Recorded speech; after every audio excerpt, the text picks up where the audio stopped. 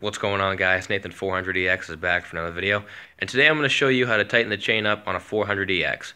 And before we get into this little project, I'm going to show you the tools that you need to do this. So here we go. Okay, so for tightening up the chain on the 400EX, you really only need minimal tools. I have a jack, and then I have the pliers, and I have the pliers for loosening up the screw that lowers the jack, lets all the pressure out. Then I have the screwdriver. I have that for a few different reasons. You're going to want a big screwdriver for this, because either way you're going to need it for your carrier, and then I also use it for raising up the jack. And then you're going to need a 6mm Allen key or hex key, and mine, I have a socket, so I just put that on the ratchet wrench. It makes it a lot easier. So if you have one of those, I'd suggest going for that, because it makes it a lot easier than using just a regular 6mm small Allen key. Alright, so step one, you're going to want to loosen up those 4 rear end bolts.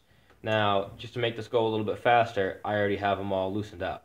So, what I normally do is I work my way from left to right, and a lot of people say that you don't have to loosen them all the way, to where they can just come right out.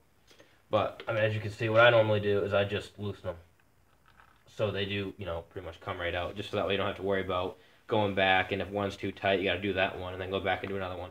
So I just loosen them all pretty much to the point where they're, well, actually to the point where you can just take them right out. And then I go ahead and jack it up, which I'll show you right now, which is step 2. Okay, and step 2. Next, what I do is I stick the jack up under the rear end, and right now I don't have a skid plate on. So if you have the original stock skid plate, I'd probably say take that off first, because those stock skid plates, they really don't last that long. They're not good. I love Honda, but the stock skid plates, especially because this is an 03. Nowadays they make them out of plastic, but back in the day they used to be all metal. So if you got one hard hit, it would fold right up. You'd have to bend it back, and the more times you bend it back, it just gets weak and weak and weak.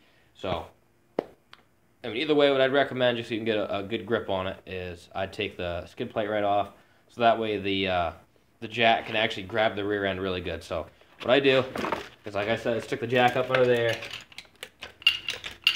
Like I said, this big screwdriver is going to come in handy for a few different reasons.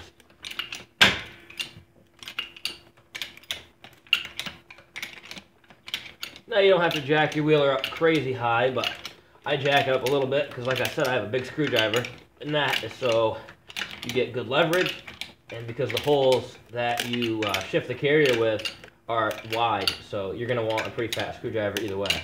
So I jack it up enough, like I said, like that. So that right there will be enough room for me to get the screwdriver up under there. And now I'll go ahead and show you step 3. Okay, so on to step 3. Now, when tightening your chain, you always want a little bit of play. You never want your chain cranked right tight. So right now you can see, that's definitely too loose. So you can see a hole right here and a hole down at the bottom. Now, I plan on replacing my carrier, because my carrier is kind of messed up. This is how it was when I got it. So the first hole is kind of reamed out. The second hole is still pretty good. So you can actually get the screwdriver in there. And what I'm going to show you is you go back. That cranks it right tight. And then obviously, if you have it too tight, you shift it back forward, and then it loosens it way out. So we're going to go ahead and try to get it right in the sweet spot. And what you're also going to want to test is, if you're adjusting your chain and you feel it right now, like just say for example, this is too loose, but just say for example that this was good, then when you go to sit on it when you're riding it, it's too tight, because as you sit down, the more weight that goes on the wheeler, the more stress and pressure, and the tighter the chain's going to get. So you're going to want to, what I normally do is, right now I'm by myself. Normally I'd have somebody just come over here, press right down on my grab bar, so that way, when it's like me be sitting on it or something like that, I can just feel it and see how tight it's going to be. But I'll be doing that here in a minute. So we'll just adjust it real quick. Try to get it to a good point. You feel that. How's that feel? A little bit tighter than that.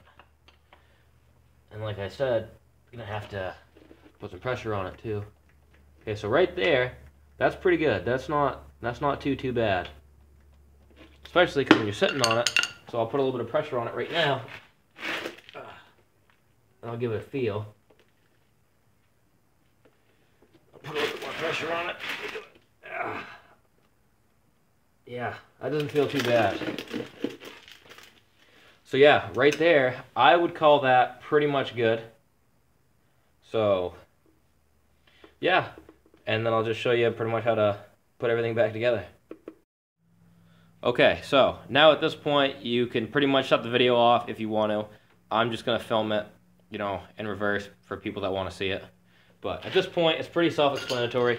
All you got to do is, you know, like every jack is different, especially because this is an older jack that I have. So we're just going to go ahead, if I can actually get a hold of it, grab that, loosen that, and the jack will go right down. And of course, before I put it away, just so I can use it next time, I tighten up the bolt first.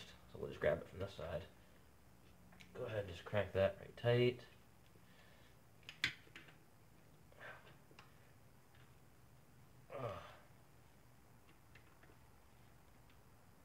There, that's good.